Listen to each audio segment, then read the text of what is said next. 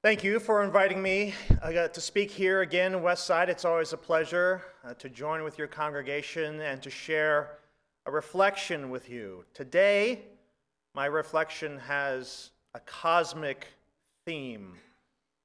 Carl Sagan said that the cosmos is the greatest of mysteries, and I think there's truth to that.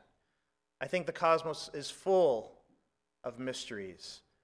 And there are many, many great mysteries within it and that are reflected by our very nature. Of course, the greatest mystery among them perhaps is, where did this all come from?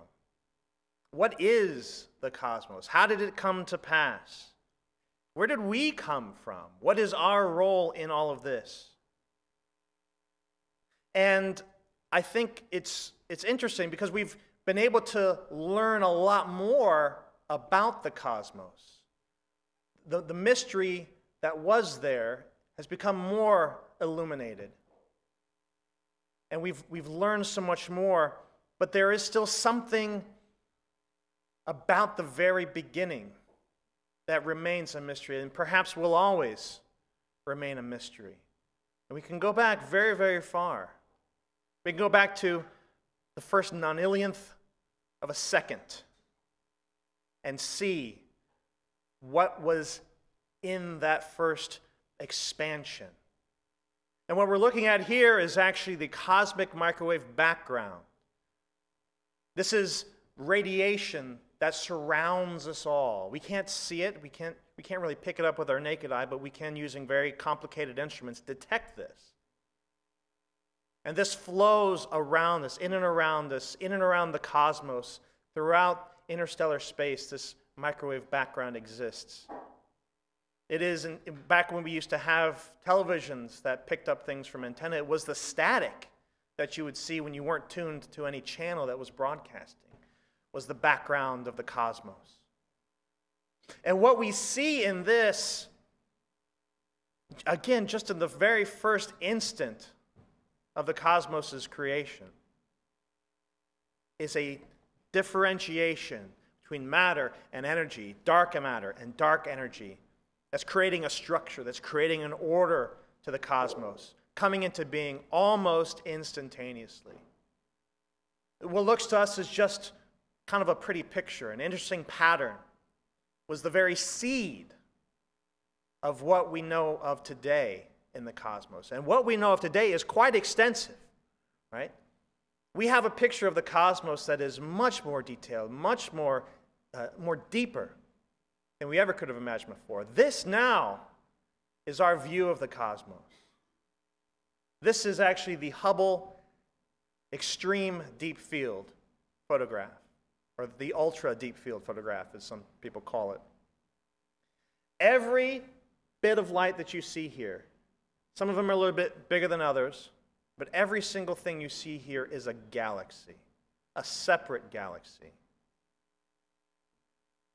with its own complement of hundreds of billions of stars. And this field itself is just one tiny fraction of space that we can even see. This is just one tiny pinhole view of the cosmos. So we are here, of course, in one of our own, in the original galaxy that we knew of. In fact, the Milky Way itself, the name Via Galactica, that's where the name galaxy comes from. Galaxy only referred to originally to our own galaxy. And now we know that there are many more galaxies than just our own. This actually isn't the Milky Way per se. Of course, it would be impossible being inside the Milky Way for us to take a picture of it. So this is actually M81, which is a spiral galaxy very, very similar to the Milky Ways. But this gives a picture of what we look like suspended in intergalactic space. From the outside, it looks different. This is sort of the Milky Way as it stretches across the landscape. It stretches across the sky. To us, who are in it and looking past it, looking through it, it appears to be just a stretch of bright light that paints across the sky. In fact, that's why it got the name Milky Way. It looks like Somebody had splashed milk across the sky. It was so bright and white. And we've been looking up at the sky for so long, trying to decipher what this is. What are we looking at? The ancients, of course, imagined stories, imagined pictures in the sky. They created constellations out of every bright visible star that they could see. Each constellation representing a different picture, a different story. And here you see a map of all the constellations in the sky. And the yellow band that goes through is essentially the zodiac pattern. It's the pathway that the planets follow. And the constellations that are on that track are the ones that we know of: Leo, Aries, Pisces, Sagittarius, Aquarius. But there's lots and lots and lots of other constellations in the sky. Now, to be able to take that photograph, that extreme deep field photograph, to be able to look past these stars and out into another galaxy, it was necessary to find out where in space the Milky Way wasn't. Right? So the Milky Way tracks through this like a big band of white light. And if you point your telescope at something like that, of course, you can't see past it. So in order to take the extreme deep field, they had to identify a region of the sky that was pretty dark. So they looked in the southern sky, just below this point right here, between Cetus and Fornax. And that little sliver, that little pinhole of space is where they got the Hubble Deep Field. Now, Cetus, the constellation, we don't really know that much about. It's not part of our typical zodiac progression. It's just a little bit to the south of it. But the Cetus story actually goes back a long way. Cetus, of course, Cetus, we get the term cetacean, which is referring to whales and dolphins, right? And so when we think of Cetus, we think of whales. But actually, Cetus, in the original sense, was a sea monster. It wasn't like a big, docile, humpback whale or something, friendly like a dolphin. It was something scary. It was something you'd be terrified of, a real monster. And in fact, the Cetus that is in the sky, in the constellation, comes to us from the Greek myth cycle associated with Perseus. And Perseus was one of the original Greek heroes, one of the demigod heroes. He preceded Heracles and Theseus and many others. And the story of Perseus is that he was the son of a god, son of the king of the gods, in fact, Zeus, who slept with a human woman and gave birth to a demigod. And Perseus sort of followed in that legacy and sought to become a hero. He slaughtered the monster Medusa and took her head, which could turn anybody to stone. And as part of his journey, he encountered a princess who had been chained to a rock and offered as a sacrifice to the Cetus, to the sea monster, in order to placate the gods. Because the gods were offended that her mother had said that her daughter was so beautiful she even eclipsed some of the gods themselves. And so the gods said, well, you cannot say that and not be punished. So we must punish you. And so you have to sacrifice your daughter. And the sea monster was coming to eat the princess Andromeda, when Perseus came and saved her life by slaying the sea monster. And it's interesting to me that as we're looking up into the stars, we're sort of getting to know what these stories are, why they were important to the ancients. It's interesting to me that we're finding these stories of gods and demigods slaying monsters. And it kind of seems so primitive, perhaps, or parochial, or it doesn't really feel connected with our own conception of the gods. Because God has to be something bigger and greater than that, right? So as we're looking into creation, we're thinking of God and the creation that he or she would have been engaged in. Certainly the psalmist in Psalm 19 is thinking that, is looking at creation and saying, this is evidence of God. But what God is the psalmist actually thinking of? Well, this God, Yahweh. Yahweh was the God of the ancient Hebrews. And the story is told in the Psalms, in Psalm 74, that Yahweh actually was involved in one of these sea monster battles.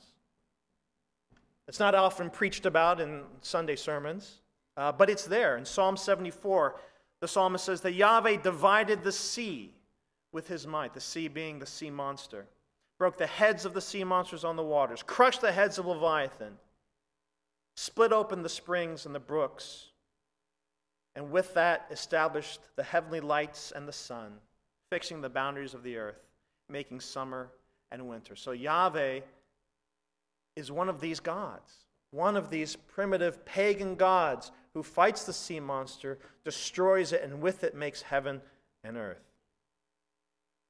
And this is not just unique to Yahweh. Of course, this is just of a kind. We find in the Babylonian tradition the story of Marduk and Tiamat in the Enuma Elish, where almost the exact same thing happens. Instead of Leviathan, the sea monster is called Tiamat. Instead of Yahweh, it's Marduk. But the exact same thing happens. The sea monster is threatening the order that the gods are trying to create. And so Marduk attacks it.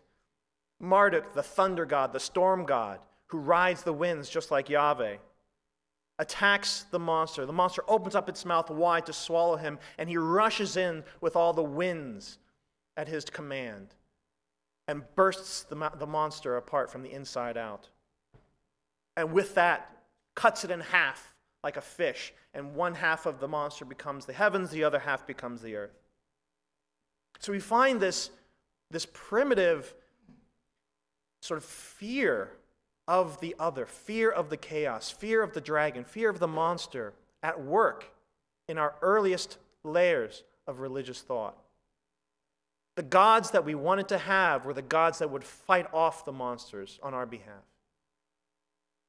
And that itself was tied inexorably into the act of creation. Now, the authority and the order that these gods brought was also manifested in human society, right? So this is actually one of the Hammurabi steles that's found in the Louvre, actually. Some of these accounts of the Hammurabic code associate Hammurabi with another god, but many of them feature him with Marduk, received the law from Marduk, the king of the gods. And the code of Hammurabi is fairly simply described as an eye for an eye and a tooth for a tooth.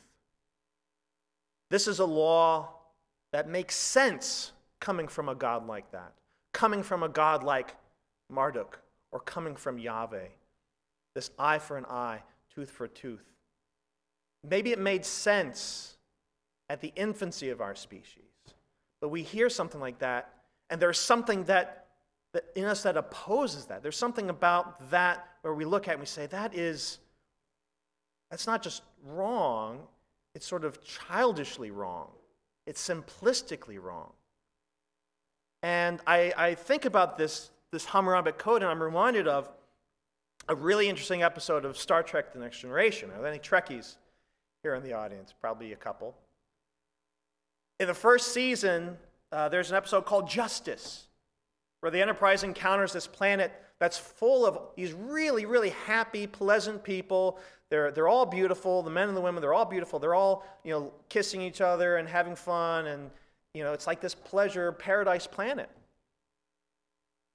And they think to themselves, wow, this is really amazing. These people are really great. And they come to find out that the way the society operates is by allowing some sort of a god, which is revealed to be some alien intelligence. They allow this god to establish this arbitrary set of rules on them that they have to follow. And it's a very simple set of rules. It's very much like the Code of Hammurabi, and they do not question it. And just like the Code of Hammurabi, the penalty for breaking the rule is death. Well, they find this out, of course, after the young Ensign Wesley, Crusher, has, of course, broken one of these rules, as a teenager is wont to do. And the inhabitants of this planet say, okay, well, time for you to die. And it's not anything personal. They're not angry at him per se. They're just saying, well, look, this is what God says. God says we have to kill you now, so that's the way it works. And the crew of the Enterprise says, no. Maybe that works for you, but our society is beyond that now. We don't need these simple rules from some God telling us what is right and wrong. And there's a great scene where Picard, he's defending his crew against this very alien intelligence that has power over these people. And he says, to any creature who may be listening, there can be no justice so long as laws are absolute. Even life itself is an exercise in exceptions. And then Riker, standing beside him, says, when has justice ever been as simple as a rule book? And at that point, the alien intelligence appears to agree, and they let them leave without suffering the penalty.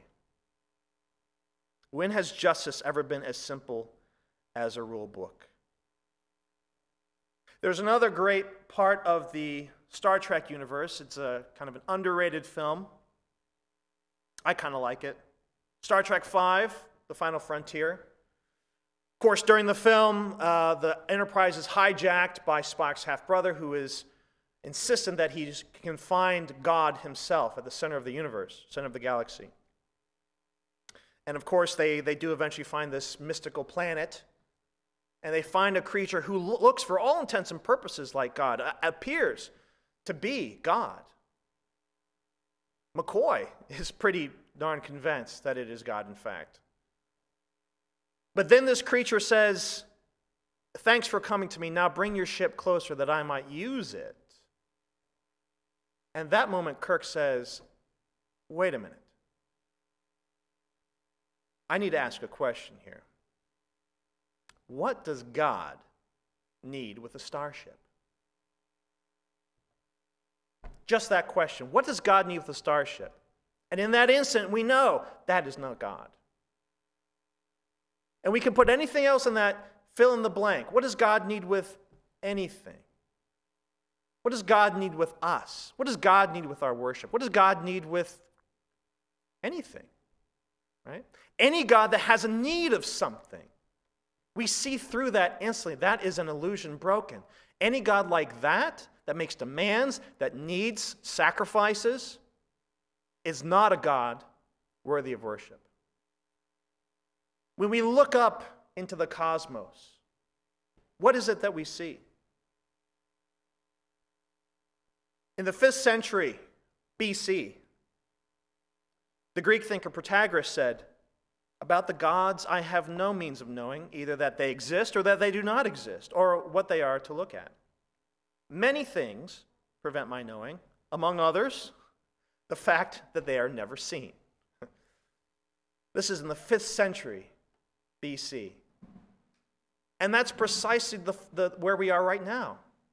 In the 21st century, we look up into the cosmos. We can see things that we've never seen before. We see things that the ancient Greeks could not even imagine. But what don't we see? We don't see God. And so that puts us in a quandary, because everything about our being, everything about the story that we tell ourselves is that we want there to be something. We want there to be some meaning and purpose out there in the cosmos. And so I say, okay, let there be a God out there in the cosmos. But let's not put our own ideas of what God should be out there. Let's let the cosmos speak to us. And what does the cosmos tell us very clearly? There is no God like Marduk. There is no God like Yahweh. There is no God like what the ancients believed in. There is a God who is not there. And that is as significant a departure from our assumptions about the way the world works as anything. I mean, it is a Copernican type paradigm shift to think about the God who is not there. Now, as we're staring up into the abyss, wondering where God is, I'm reminded of Nietzsche, who in Beyond Good and Evil, wrote this aphorism that's made a substantial impact. He said, "He who fights with monsters should look to it that he himself does not become a monster. And if you gaze long into abyss, the abyss also gazes into you."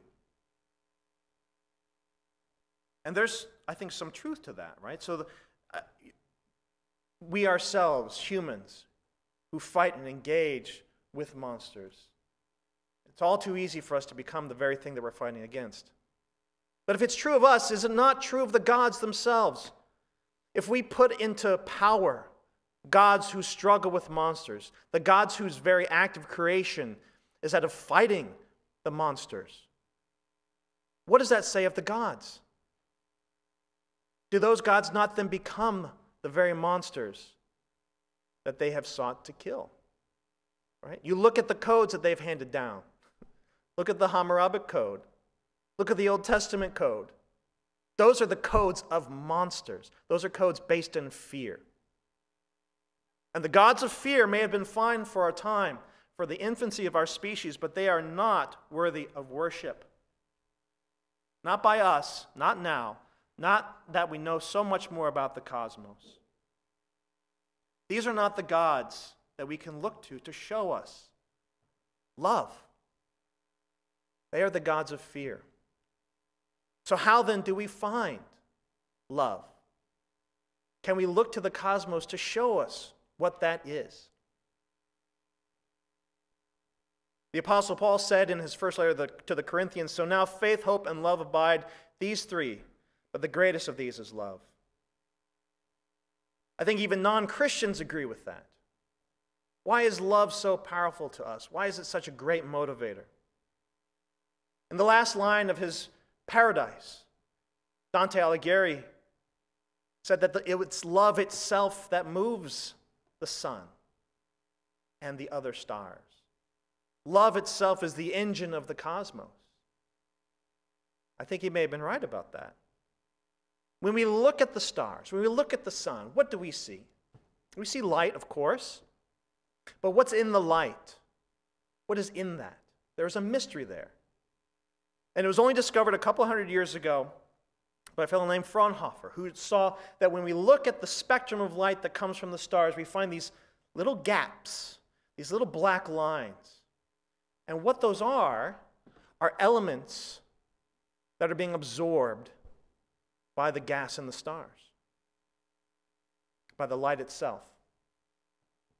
And that we can see how those elements in these stars match with the very same elements that are here on earth.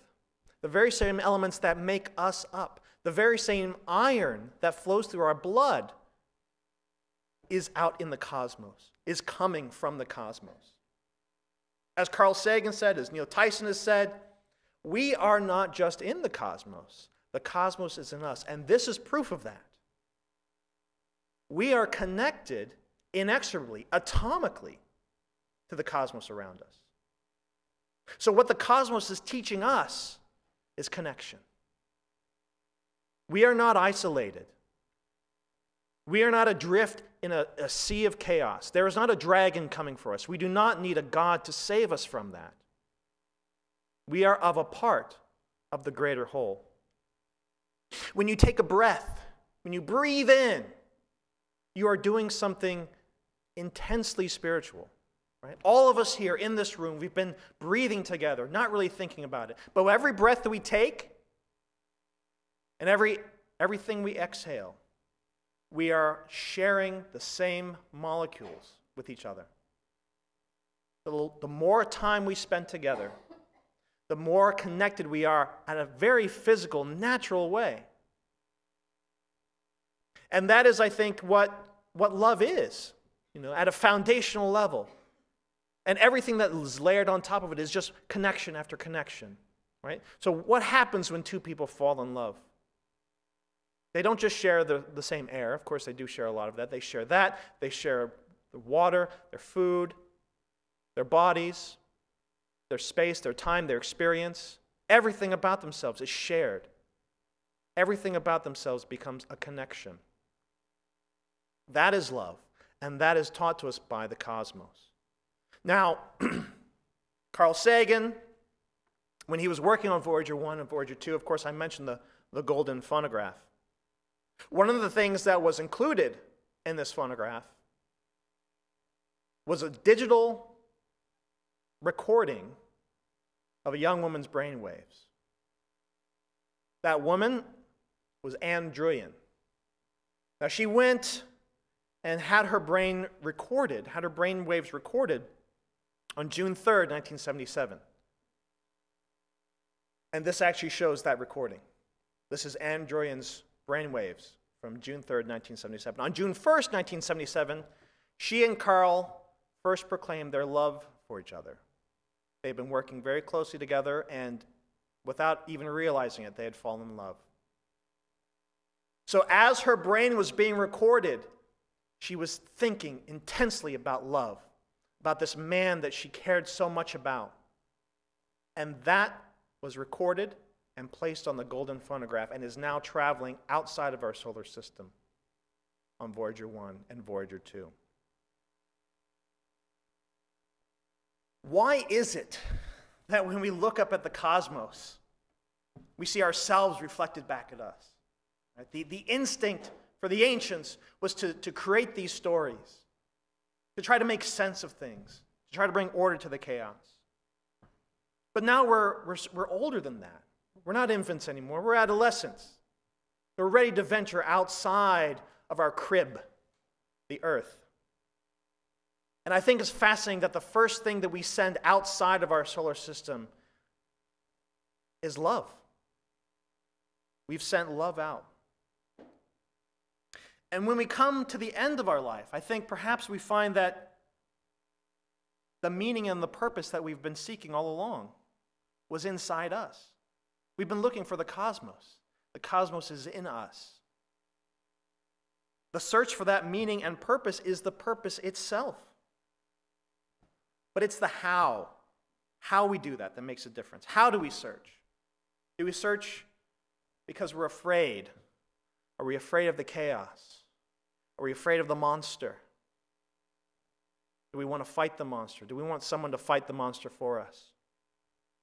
Or do we search because we want to love, because we want to learn, we want to seek out what we do not know?